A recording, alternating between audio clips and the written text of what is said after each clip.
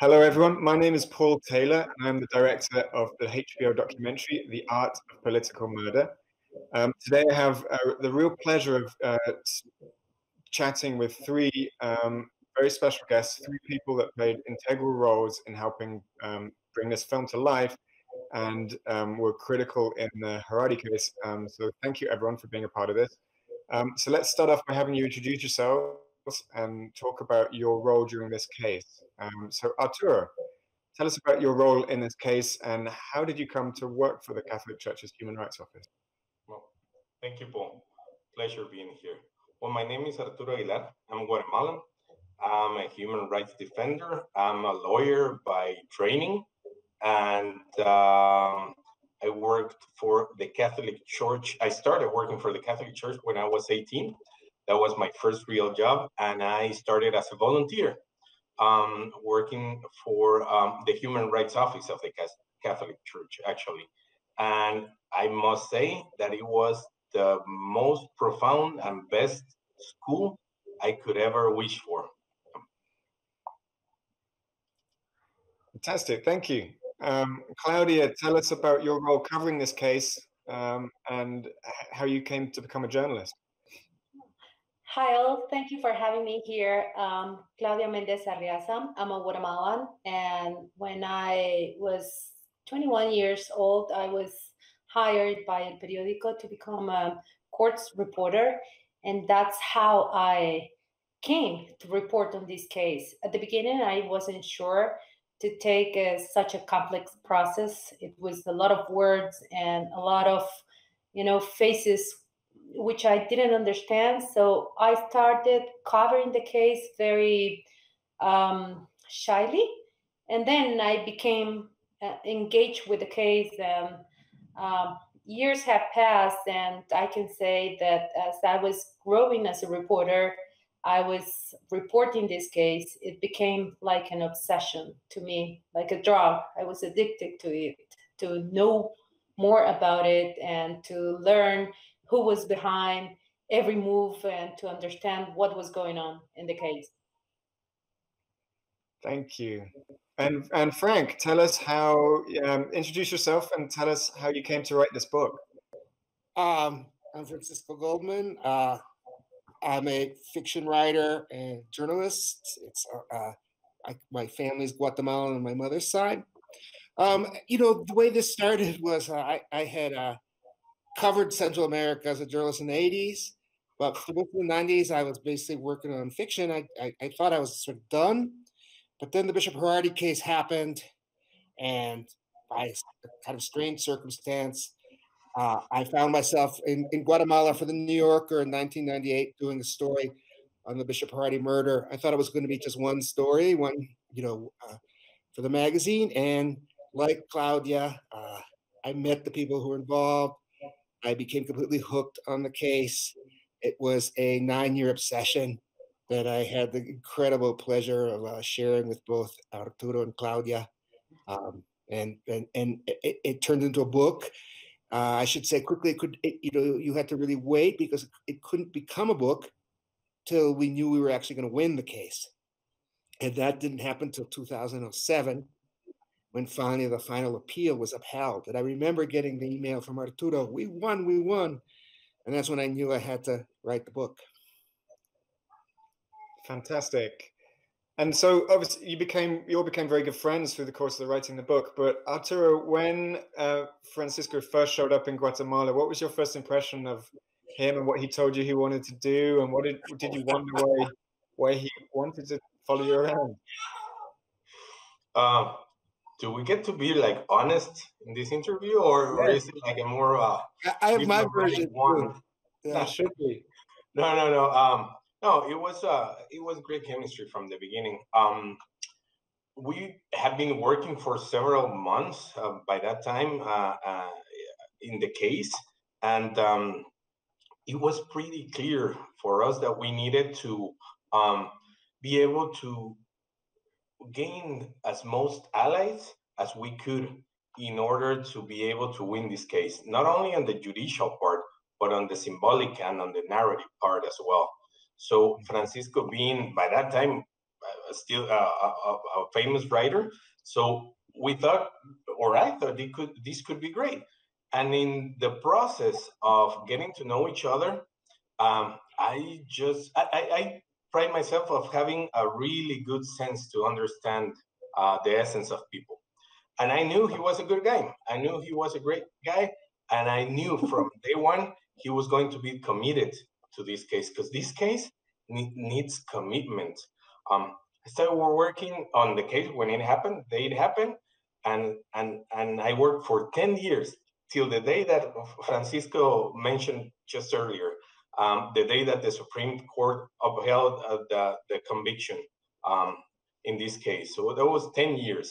And I know he was in it for the long run. And before I read his book, right? And I thought he has the brains and the sensibility to write this story and in the way that it needs to be told. So it was great. It was great having him, and of course, then we became friends for sure. But it was good. It was good from day one. Excellent. So you all saw the film recently. Claudia, what was it like watching it for the first time and looking back on this case after 20 years?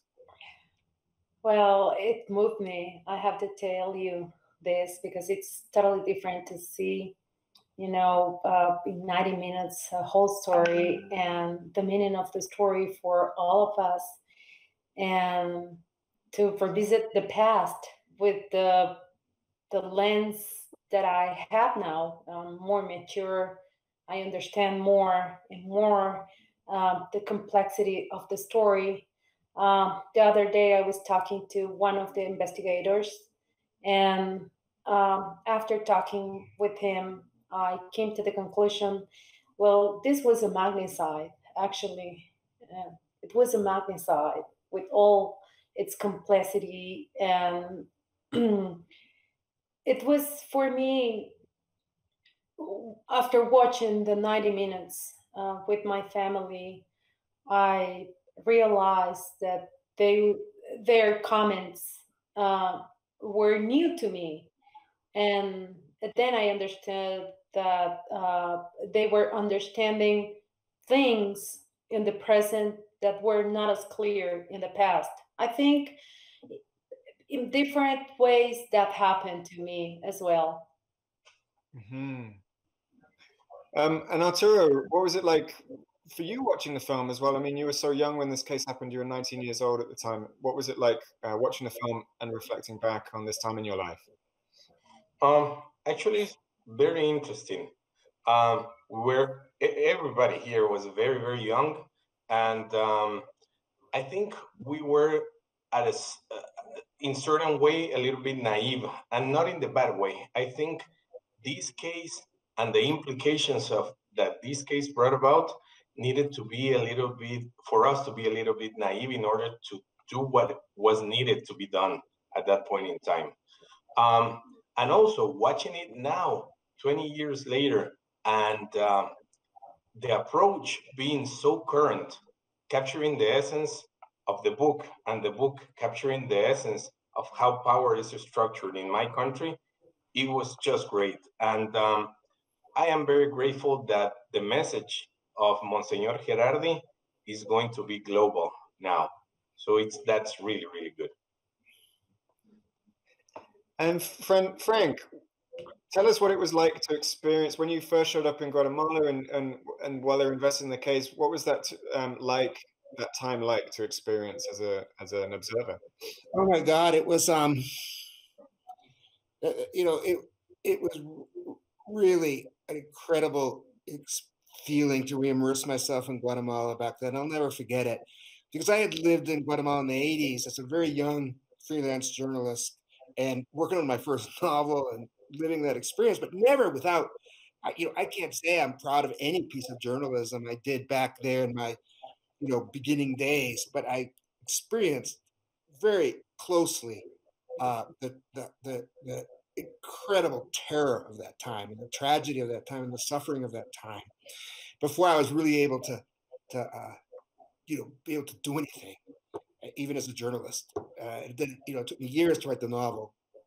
And when I went back after those 10 years, originally I had taken this assignment because I had been in Spain and I had seen the headlines on the newspaper saying that it was dog bites and Mario Orantes and all that. And, the father was guilty and it had been a gay crime.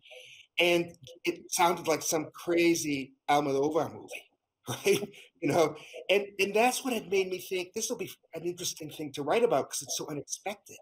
But when I got to Guatemala, after talking to a few people, very quickly I realized what was going on. I realized that this was, obviously a very complex theatrical political crime. And I remember it was like traveling back in time to that feeling of fear, paranoia. And it was just so dense. It was amazing. And I got, and when I finally, I'll never forget the first experience, the first reporting I did when it was going to be, 9 years of reporting was hooking up with Fernando Penados and Rodrigo and Arturo. And as you remember, Arturo, that was a really tense time because everybody was looking for the taxi driver. And we were driving around the city trying to find this taxi driver based on a lead they'd gotten from a priest. And somebody else was looking for the taxi driver. Dead taxi drivers were turning up all over the city, right? In fact, they thought that the taxi driver they were looking for had been killed already. And I remember that day when one of the first encounters finally Fernando had with the taxi driver. You remember, Arturo, we were sitting outside some fast food parking lot in the Jeep while Fernando went in to have his first meeting with the taxi driver, which was the first big turn in the case, right? And then I'll never, there's where I was just so hooked on this story, the human element of this story, the drama of the story. And of course, meeting Claudia 3 years later. I met Claudia at the trial in 2001. And our movie focuses on those first 3 years that led to the trial, that of course decisive. But all those years that came after the trial were just as dramatic and just as complex. And Claudia and I became partners in this obsession. I'll treasure forever the memories of going every evening to the newspaper where she worked, El Periódico. We would just sit around and analyze the case and break down the case and try to figure out what's going on. And we'd go out and look for witnesses together. We'd spend weeks trying to find a witness, and in the end, there was nothing, right? But we couldn't find Chespirito, for example. We couldn't find them. But even that searching was such a learning experience. It was just like, sinking deeper and deeper into the incredibly complex, dramatic reality of this case. So great. And just let's talk about disinformation for a second. And first, Frank, and then I'll go to you other guys as well. I love, Frank, how you talk about this case as an act of theater and the theatrical nature of it. Can you tell us what you mean by that and talk about disinformation in this case? Yeah, I mean, you have to think of the thing that amazed me for those 9 years that we were covering the case. We were always going back to the parish house garage where the murder happened, right? And discovering new things about it, new witnesses, new shadings of it. It was like a stage set, right? And so much was scripted from that first night on. Because like I always say, when Virginia Woolf talks about a room of one's own being necessary for a woman artist to have the freedom to create, that's what the institution of impunity does for state murderers. When you're a state murderer and you know that no matter what you do, nobody's going to come after you. You're not going to have police investigating you. You're not going to end up in court. You're not going to end up in jail, which is what they believed, because military officers had never been sent to prison for this kind of crime before. That gives you the freedom to imagine a murder that's going to do much more than just eliminate the person you want to get rid of, in this case, Bishop Gerardi, right? It's going to allow you to send all kinds of messages out into the society, messages that the people those messages are intended for are going to understand, even if the rest of the society doesn't get it. It allows you to rig up the crime in such a way And so like one fake scenario after another, you'll be able to plug in there and just create total confusion. It was a masterpiece of deception and theatrical deception in that way. The one thing they just never expected, they never expected that this group of young people from the church, Los Intocables, Arturo, Fernando, Rodrigo, and the lawyers working at the people from the Church Human Rights Office were going to be able to gather the evidence they gathered. That was the one thing the authors of this crime never foresaw. And Arturo, at the time, did you have this sense when you're investigating the case that there was this, like Frank says, this theatrical nature, or that things were being planned to be seen or planted or for the purposes of spectacle? Did you have that sense while you're investigating that there was design in this? Oh, for sure. Monsignor Gerardi was the most prominent bishop in the Catholic Church, and he was the motor of the Catholic Church on their engagement on the peace process. And he was extremely active, and he was a global voice. He went to the General Assembly of the UN, for example, to speak about the peace process, to speak about human rights, to speak about human rights violations that were happening in the past in my country, and by that time in the present in my country. So murdering Monsignor Gerardi, of course, it was going to be, as Paco captured, a political murder. And a political murder has less to do with the actual death of a person and a lot to do with the consequences that you expect that murder brings about, right?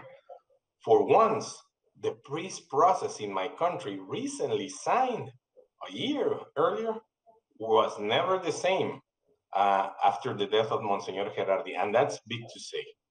And the engagement of the Catholic Church in social issues was never the same, right? There was a moment where fear struck our society, and it brought us back 20 years to the 80s, right?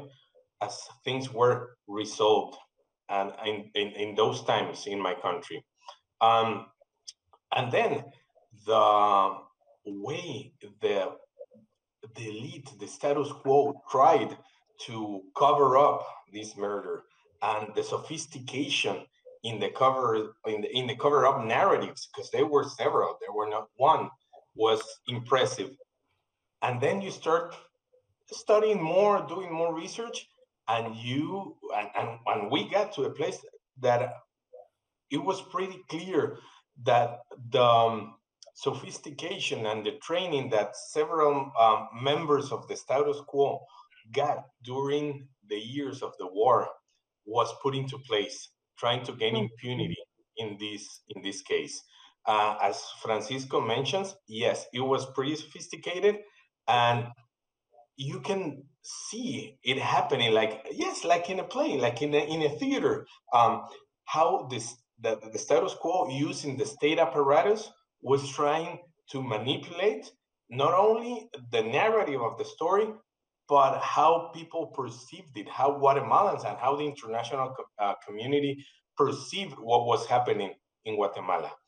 I agree that what Paco said, they didn't count it, that the newer generations were not as afraid as the old guard, because we were politically born in times of peace, right? So our experience was different.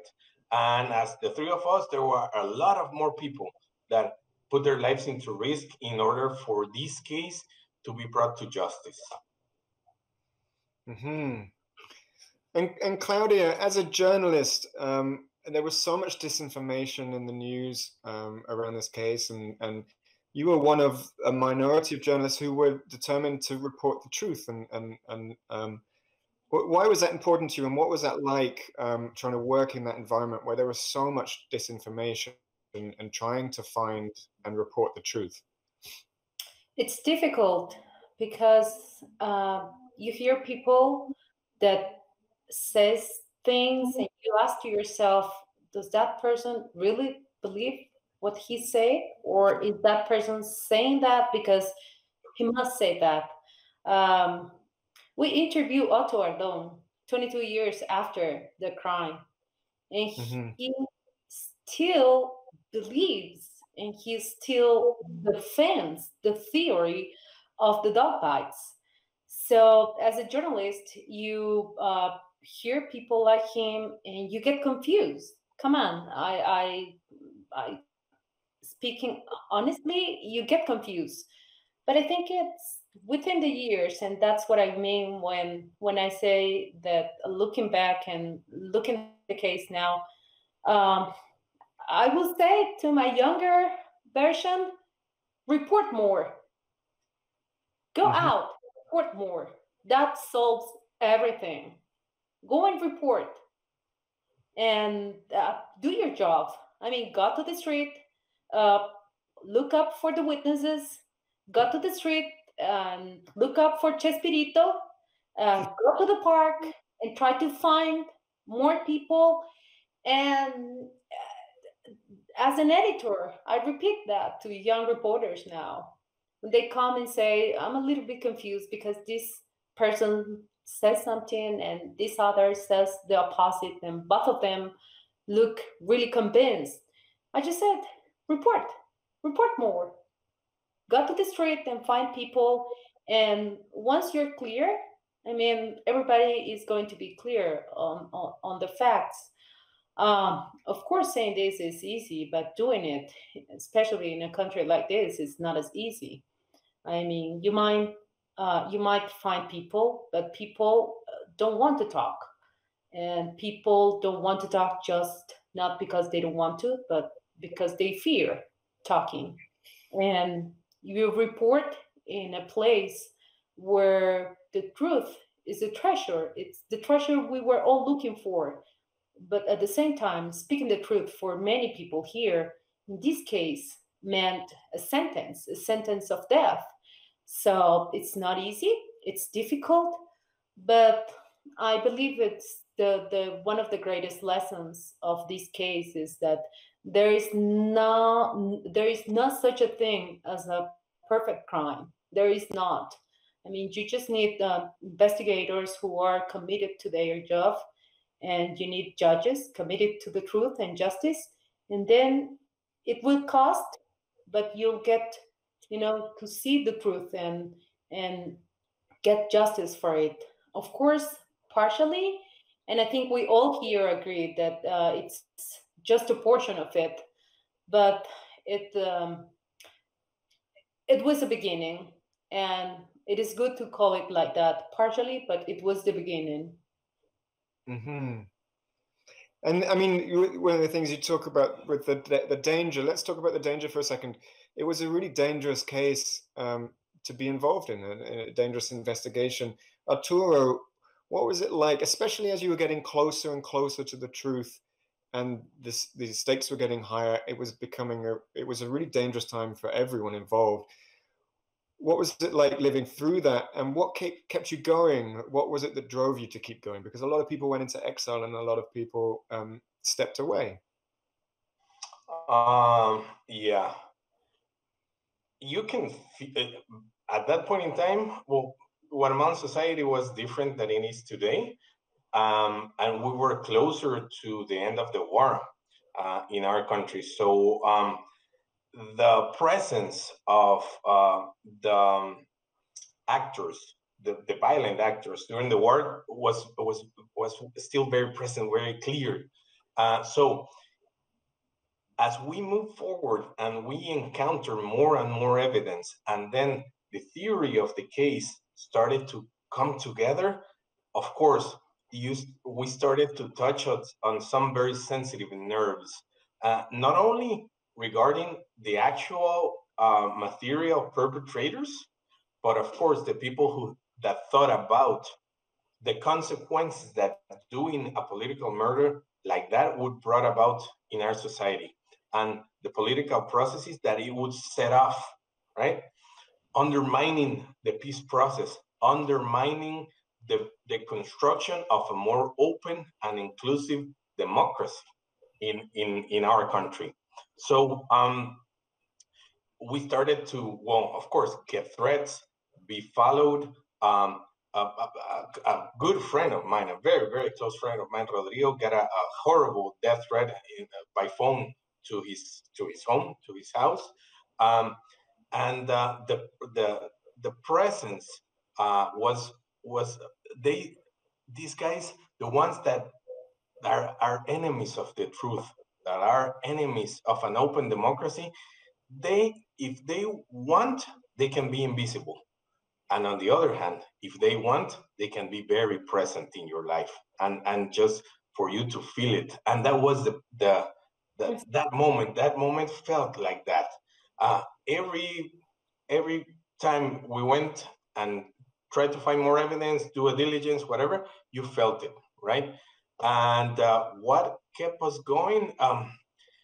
Actually, it is not only the memory of Monsignor Gerardi, of course, that's extremely important, but again, the case became a symbol of what of the future of my country.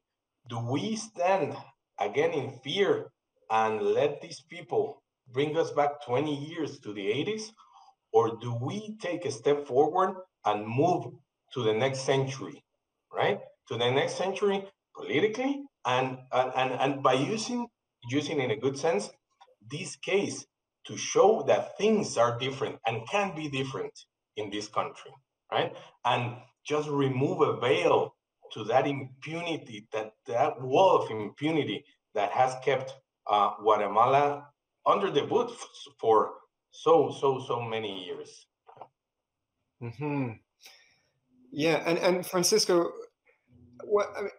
I love the way. Well, let's talk about why it's so important that justice is found in a case like this. And this, I mean, for me, this is one of the things that makes it relevant outside of Guatemala too, and to people living all over the world.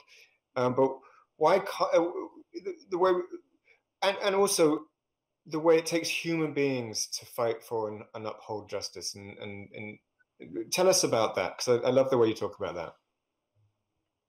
Well, you know, the big discovery for me in writing this book, and why writing this book was in many ways, you know, in many ways, almost like writing a novel, right? Was, you know, you say these phrases like the fight for justice, you know, and the fight against impunity, and you know, the struggle to open up democratic spaces in a society where they've been, you know, closed for so long. All of that sounds, you know, like a kind of familiar, almost political science talk or something like that, right? And what I realized when I was working on this case, and what just fascinated me from the start, is that all of these things, you know, whatever theoretical framework you can give them, they're all done by human beings.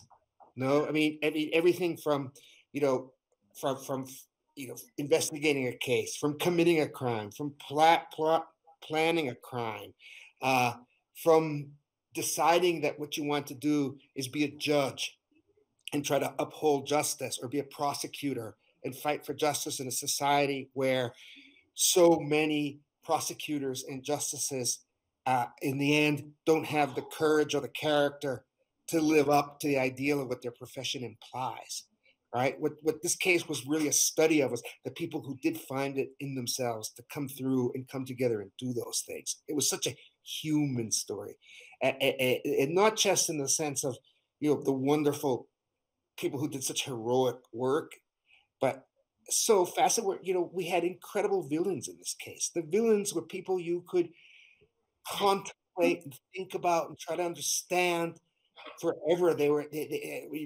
Captain Byron Lima, extraordinary character. You could, you know, and then witnesses like Ruben Shanax, right? Such a enigmatical, kind of brilliant, you know, figure who steps out of the shadows and becomes so decisive in the case, and whose psychology and motivation behind everything he does was just so completely intriguing, and that you had to decipher and had to understand if you were going to be able to finally decide how credible he was.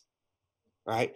So it's just fascinating, completely fascinating figures. And also, like, I think it's so important to realize too that the case, as Arturo was just saying, it was a case about whether Guatemala was going to take the next step forward into the next century or stay, trapped in its oppressive darkness. And it's really important to understand that hasn't been resolved. That fight is still going on, very much in those terms, right? And justice plays such a key part in it. And justice is not an abstraction. Justice is so necessary to moving forward democratically, just in the sense that if you think of when criminal powers, violent repressive powers, are able to exert control over basic democratic institutions like the Justice Department, right, the public ministry. When they can do that, they're closing down a very important part of a democracy that a democracy needs to function, right? And if they can choke off a country's justice system, then they can also choke off its democratic party system, because if parties can then act criminally, right? So political parties are going to be basically in the control of criminal. You can't fight against that if your Justice Department is also in the control of criminals. And so that's where these cases really become completely necessary for creating the space in which democracy can exist. Mm-hmm. And Claudia, tell us what's going on in Guatemala right now with the protests against corruption that are happening, and it feels in a way like Guatemala's these issues are coming to a head, and how is that related to the Gerardi case? Well, when Arturo was talking and Frank were explaining what the Gerardi case meant and what having an independent justice system means, I'm going to take Arturo's word. If the question then in 1998, in 2001 was, are we going to move forward? So then we're maybe the next chapter, or maybe saying the next chapter is too much. We're in the next page. Taking those kind of decisions as well, as Frank said that if they can take political parties and if they can take the judicial system, then what kind of democracy are we living in, if we can call it a democracy? Lately I find it a little bit unfair to say that democracy here doesn't function. And I had to say, have we reached the level of democracy to say that it doesn't function? Because I cannot call that democracy. I cannot call that, when your judicial system is, taken by criminals, a real democracy. So it's unfair to say it doesn't work here when we have not lived plenty of it. This is what we're living right now. People is aware of corruption, and I guess the next chapter or the next phase or to move forward was that exactly. After the Gerardi case, we have had many of cases in front of our face, in front of our eyes. We have independent media that every day here publish how robbers, ladrones, that's the word that I have to use, get away with it. And, people is, getting sick of it or fed of it. So that's why we're seeing all these demonstrations. We were asking the other day if they're going to stay here forever. And my guess is that we don't have to think of demonstrations as, what we see in the plaza. It's the attitude. It's the citizens knowing the truth and the attitude that they take after knowing the truth. I mean, if corruption or if they reject it. I'm happy to say that every time I see that Guatemalans are more aware of it, and they show that character, to say enough is enough. But it doesn't change from one day to another, and it's a whole process. we're in the middle of that process, and I wouldn't say that the Gerardi case, is away or is isolated. I begin, this era or this time began with that case. That's the milestone. Mm-hmm. And Arturo, you live in the States. How is what happened? How is it the U.S. related to what happened to this in terms of in what's been going on in Guatemala in terms of the support of Joe Biden, Trump, what we've had over the last 4 years with Donald Trump, and then what do you see for the future with Joe Biden's presidency in January for Guatemala? I must say that for good or for worse, my country is still under the influence of one of the biggest countries in the world, and that's in geopolitics. Well, basically natural. I'm not gonna say if it's good or if it's bad. It is what it is, right? On the other hand, that influence can be positive or that influence can be negative. The way I see it, there is a balance of power in every society. And the balance of power in my country was altered in the past 4 years. You had on one hand the 1%, the former military, the political class, and on the other hand, you had the international community, the journalists, the academia, civil society, human rights defenders, etc., etc. And some members of the international community choose a side over the past 4 years, and that just put tremendous political weight on one side of the scale, and that side choose that some justice was okay, but a lot of justice was not, and that and the criminal justice system and the fight against impunity in my country paid a high price. The balance of power was altered. So the majorities, indigenous communities, journalists, universities, academia, the civil society, all of these guys, they're the majorities, but they don't carry a lot of political weight, right? And those guys were left alone. So my guess and my hope, given the history of the past 12 years and the interest that President-elect Biden has showed in the past for my region and in my country. For example, he's the most senior official that has traveled the most times during his tenure to Central America, 16 times, I think. And that's a lot for a vice president of the United States to travel to this beautiful and so much potential but small region like mine and my country, right? Being clear. So I see that there is potential for this balance of power to be restored. And I have to agree completely with the analysis of Claudia and Francisco. The fight against impunity, the fight against corruption, it's in the center of everything.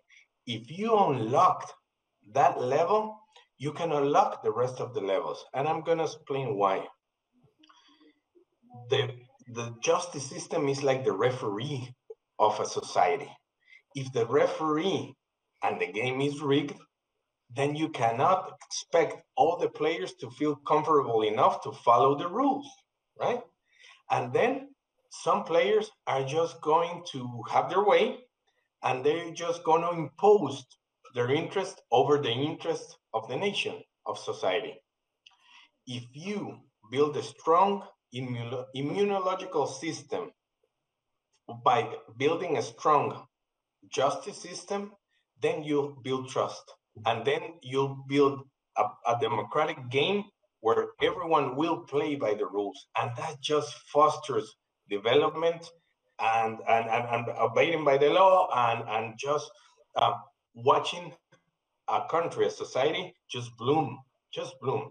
And I do believe that we have a chance now to be able to restore some of that. It will take time. For sure, it will take time. But I think once again, we are at the beginning of the beginning. And Frank, on that note, what do you hope that people coming to this film fresh will take away from it, and particularly people in Guatemala? I mean, you observed the Gerardi case and this fight for justice that happened in Guatemala 20 years ago.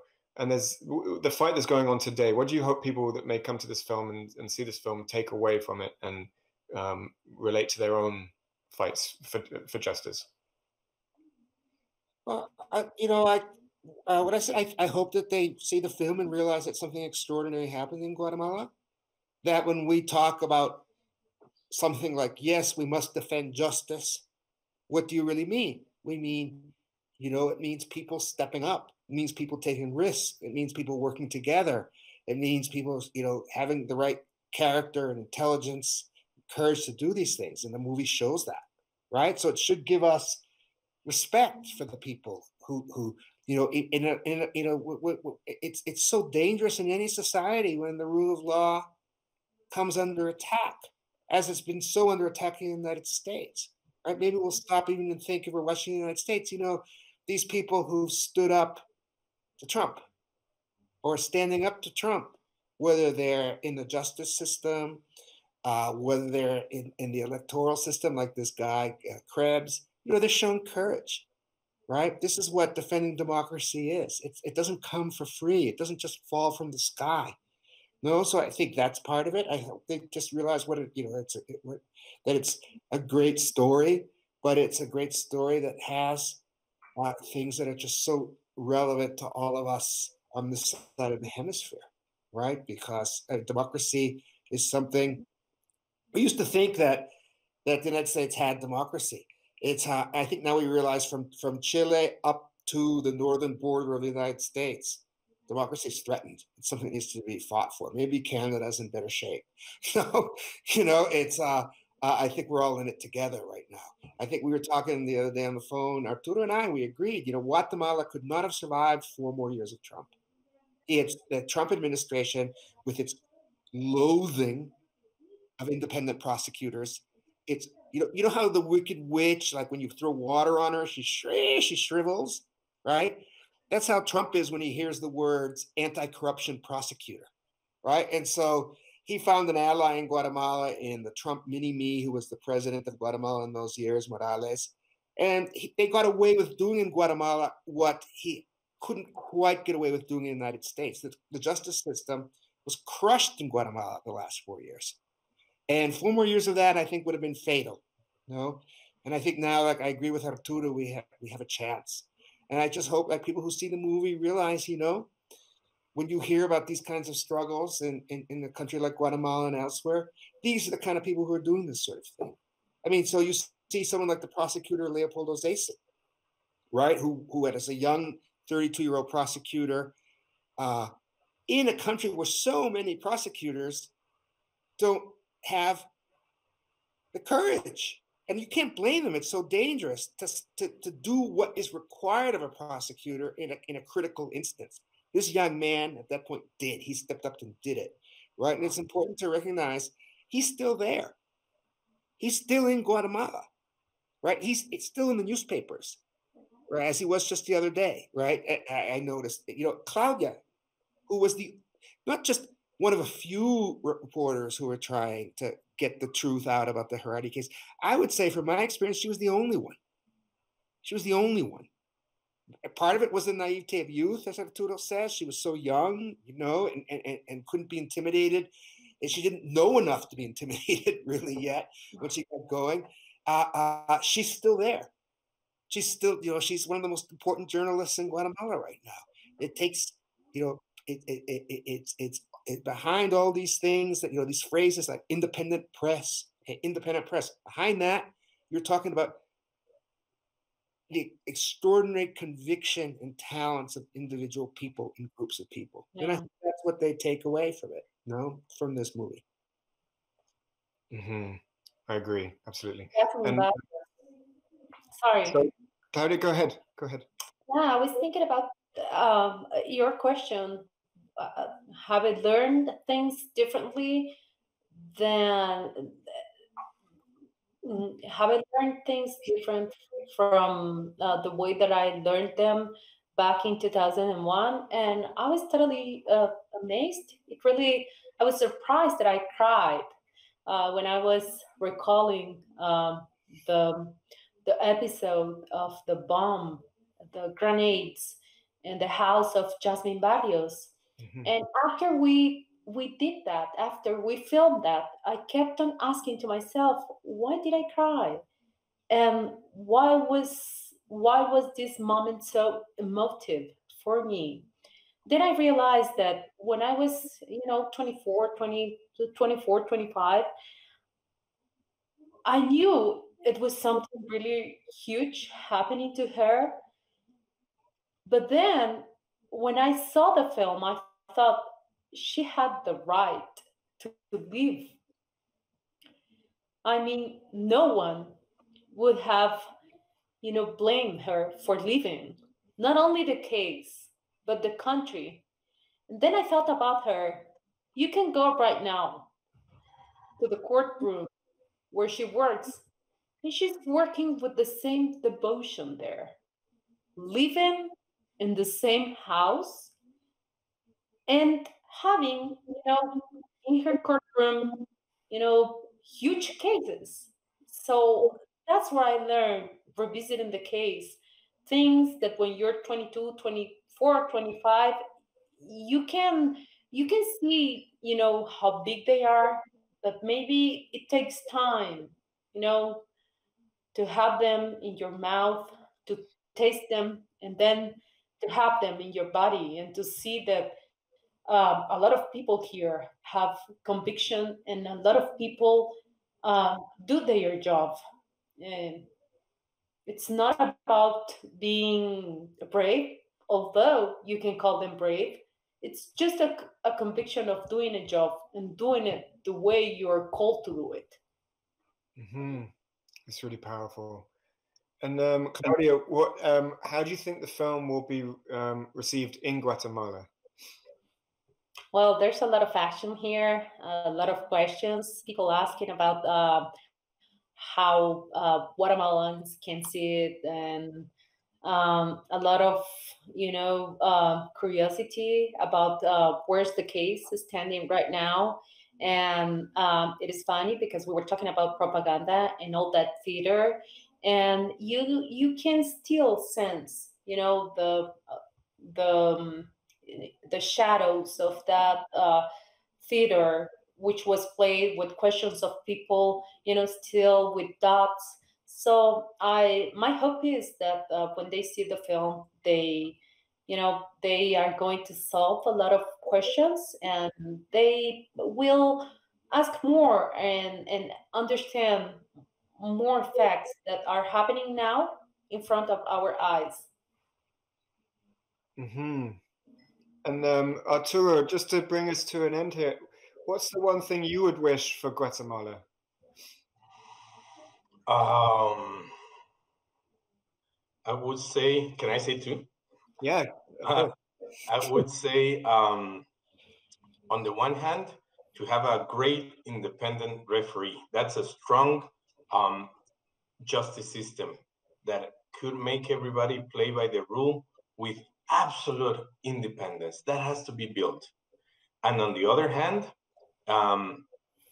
access to everybody, to the decision-making processes, to everybody, indigenous communities, civil society, women, young people, LGBTQI community, everybody, just to have access to the decision-making processes so they can have a part on the construction of their future. That's the only way to build democracy. If a future is laid out for you in the 21st century, you won't identify with it, and it won't build a strong society, a strong community. And then that justice system to be able to be as strong for everybody to play nice in a society, to have differences, and those differences to be recognized as diversity as the way to build a strong, creative, and vibrant society. That's what I wish for my country. So, Arturo, what are some of the biggest updates in the case since the trial and where the film ends off? Well, actually, we got the Supreme Court of Justice to upheld the conviction, and that conviction had a piece written in it by the tribunal that mandated the prosecutors to continue the investigation to find out who the intellectual authors of this political crime were. So there's still a group of people doing investigations, of course, not with the drive or the momentum of that point in time, but still very committed persons led by Jorge Garcia that are doing investigations. I think this this case is so deep in its political rooting that this is like a living document. In some way, it will never end, and in some way, it will continue to teach us lessons, judicial lessons, but also political lessons to our country. And Frank, just picking up on that, can you tell us about what happened with CICIG that grew out of the Gerardi case and the role that it played in Guatemala, and then what's happened most recently? Well, Arturo worked for CICIG, but CICIG was a phenomenally successful anti-corruption, anti-impunity effort that really grew out of the Gerardi case, because one of the lessons of the Gerardi case was that it's you can have a group of dedicated young prosecutors who get some international support, because in a country like Guatemala, these institutions are very weak, right? And so you had, the U.S. had suddenly changed its foreign policy. When the U.S. realized, when the Cold War ended, the CIA sort of withdrew its interest from Guatemala. And the military looked around and said, how are we going to hold on to real power? And they realized alliances with organized crime were going to be even more profitable than CIA largesse and U.S. government largesse had ever been. So in the aftermath of the Gerardi case, especially, during even, the U.S. had realized that, to keep, we're going to have to, that sort of achieving of justice is going to be sort of the line in the sand. It's going to sort of keep Guatemala, it's going to be the only place where you can keep Guatemala from falling into becoming a criminal narco state, basically, right? So even early on in the Gerardi case, you would see gestures of U.S. support for the prosecution in that case that you'd never seen before in Guatemala. And we also had a United Nations peacekeeping mission in Guatemala at that time, in the aftermath of the war. And they were very involved, and they helped to investigate the case in some really important ways. And just their presence gave protection, because you can be sure if they hadn't been there, I don't think the case could have gone forward. They would have killed people, more people than they, and so out of those lessons, they realized that we're going to, if you're going to fight transnational crime, narco crime, international organized crime, and its influence in Guatemala, you need an international organization. And so you had this commission funded by the UN and by the United States, where you had international prosecutors working with Guatemalan prosecutors in the Guatemalan Justice Ministry to pursue cases. It started in 2007, 2006, 2007. It got off to a rocky start. They had some successes, some controversial cases. They sometimes aimed in the wrong direction. But finally, when Ivan Velasquez, this very famous Colombian prosecutor, jurist, took over in 2013 and began to work with two incredible attorney generals in succession, Claudia Paz y Thelma Aldana, they began to have extraordinary successes in terms of beginning to, build up the Justice Department in Guatemala, and its real successes against organized crime. Perez Molina in prison. He went from the presidency to prison in one day, right? And that was a glorious moment for Guatemala. You saw symbiosis between aggressive Justice Department prosecution investigation and the support of the people out in the plazas that made it possible for him to hide behind his immunity. And it was a great victory, you know? And so it's become a model. And this is what Jimmy Morales in the last 4 years and Trump really shut down and drove from the country and turned the country. It's not an exaggeration, right, Claudia, to say they gave the country back to the organized crime. Yeah. Yeah. And everybody uses the word captive now. The Guatemalan institutions are currently captive by organized crime because of what Morales and Trump did. And so that's why I also say 4 more years of this would have been, just too much. And the Biden plan for Central America, which I just spoke to just the other day. I had a long telephone conversation with Ivan Velasquez, the CC commissioner, the former CC commissioner, and he was very hopeful about it. And one of the many things that Biden says he's going to do is create a commission where the public ministries, the justice departments of Honduras, El Salvador, and Guatemala, for example, will collaborate, right? They're talking about putting in the U.S. embassies offices of the Treasury Department to track money laundering and of the Justice Department to support and work directly with justice departments in Guatemala and in those countries. So Biden is trying to kind of recreate CC in a different way, a more local way, but the same idea of international cooperation. So that's a hopeful thing, right? So we'll see what happens, right? As it'll take some time, but I think you're going to see a change in Guatemala. We have a chance for one now. Mm-hmm.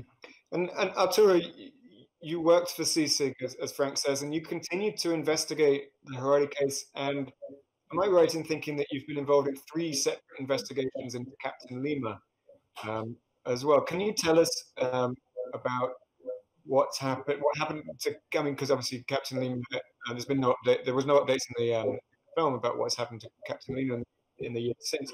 And is there anything you can tell us about the case itself that brings it more up to date?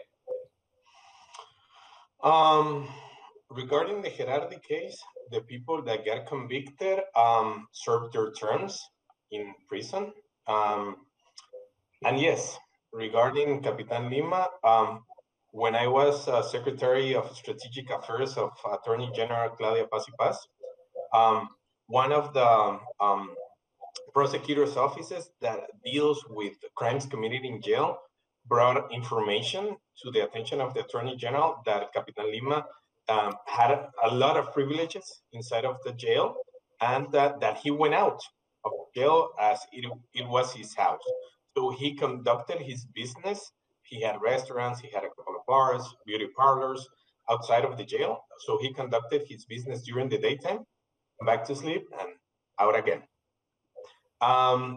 So a case was developed regarding those crimes. And afterwards, I started working for CICIG in January of 2014, and a case was developed, and it was a case that was trying to investigate the Prisons Bureau, actually, in Guatemala. And when investigating that case, it turned out that the de facto director of the entire National Prisons Bureau in Guatemala was Capitan Lima. So a case was developed, and the investigation led to the information that it was a parallel structure in the Prisons Bureau. You had the formal director, deputy director, the director of logistics, the director of intelligence, everything inside the Prison Bureau, and then you had Capitan Lima and his associates in a parallel structure, deciding who went where in terms of the prisons, because of course you have VIP prisons and you have hellholes in my country inside the Prison Bureau systems, and deciding that, and deciding who went where, and deciding who was to be leaders. Let's call it that, leaders inside the Prison Bureau system. So a case was developed, and it was brought forward on September of 2014. It was a big case. The entire chain of command of the prison bureau systems in Guatemala was arrested and was prosecuted, and that case, several of them has been convicted since then. Capitan Lima was, of course, prosecuted for those crimes as well, and he stayed in jail, of course.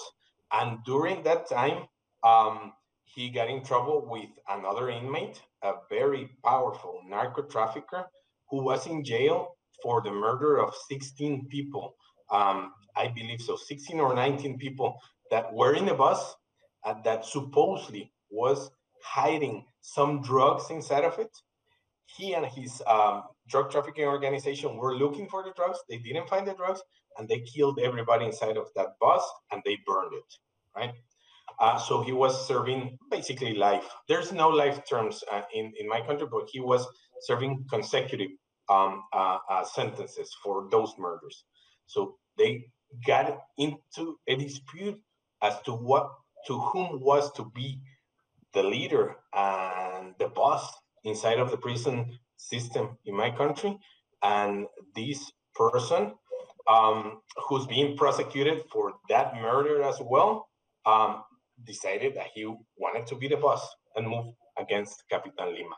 So Capitan Lima was killed inside one of the biggest prisons in Guatemala in the year 2018, if I recall correctly.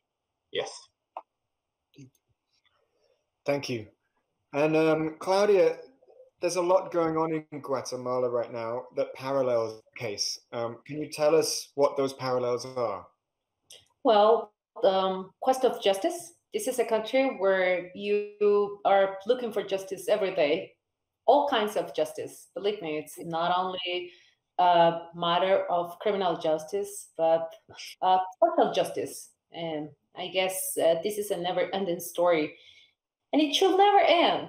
I mean, sometimes we tend to think that these are the problems of undeveloped or third world countries. But I think this is a quest that belongs to the world, whatever you are. I would say that's the big parallel of the Gerardi case with the story of Guatemala these days. And se fue, ¿verdad? No, sigue. No. Okay. So. And just very quickly, what the protests are about in Guatemala right now, for someone that doesn't know. The protest in Guatemala is against corruption. People is getting tired. The government here is trying to explain that people is, tired of the pandemic. But I think that's just an excuse. Of course, we're, we have the right to demand, the proper answers from the government in terms of keeping us safe from a pandemic. And that's here and everywhere. But people is tired of realizing that even though that we're suffering from this,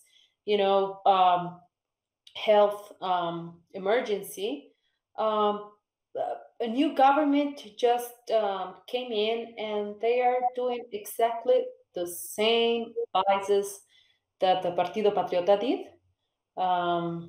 That thing that Arturo just explained about giving, the prisons administrations to someone, we just found out that exactly the same practice of giving an institution, to a person who has supported you, is happening right now.